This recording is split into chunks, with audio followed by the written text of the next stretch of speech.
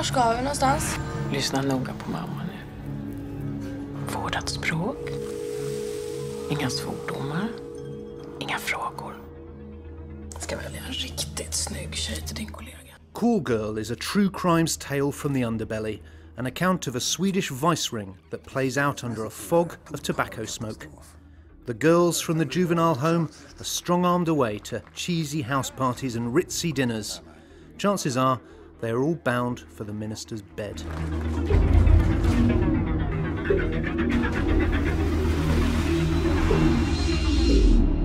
Henry, I know that you weren't alive in the 1970s, but they really were that yellow. It's all the indoor smoking, I think.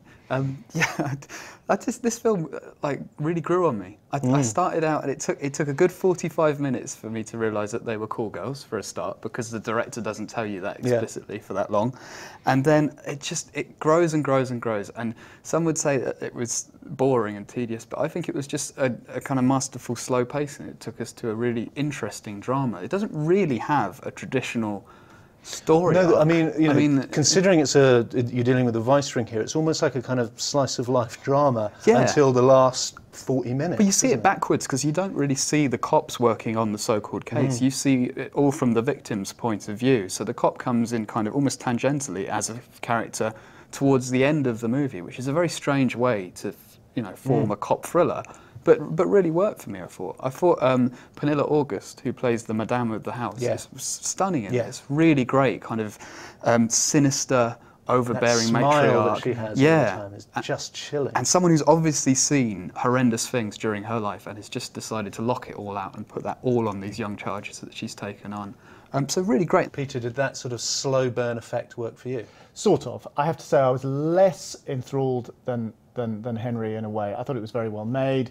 The director of photography, Heta van Hoyden, I think, worked on Tinker Tailor and had that brilliant kind of Instagram effect, 70s Instagram look, which had some stunning scenes in it, some stunning images.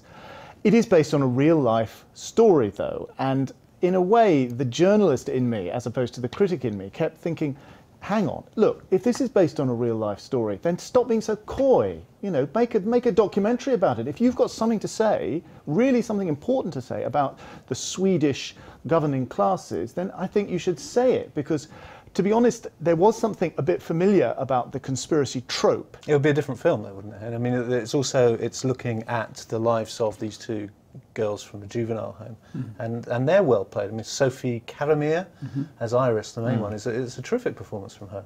Yeah, I think they're both great. I think you're right. I think there might be an argument to say the directors consciously put aside the real world politics of it to look more at the human drama behind it, which is a valid decision, I think, and does make for an interesting film in itself. Another thing about the style of it, I think the music in this is fantastic, chiefly because he uses very obscure, like 70s bad disco, but uses it so cleverly, like when you even get to the things you recognise, like ABBA, he'll just suddenly chop out, so you're left with this real feeling of dislocation, that the music set you in this mood of, oh, you're having a party, and then the party ends quite harshly as they cut the sound out, and that's a really nice way of saying that, this is fun, but this is paid for fun, and it's completely false and utterly bleak, really.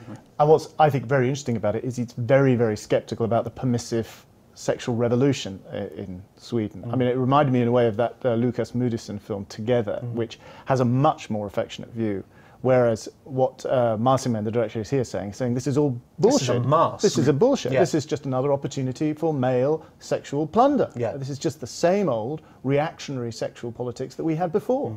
And I think that's a very interesting thing to say, coming from Sweden. Du är en väldigt speciell flicka. Du ska bara ha det bästa. Det är ingen jävla mellantjafs. Det enda du ska göra är att hålla käften.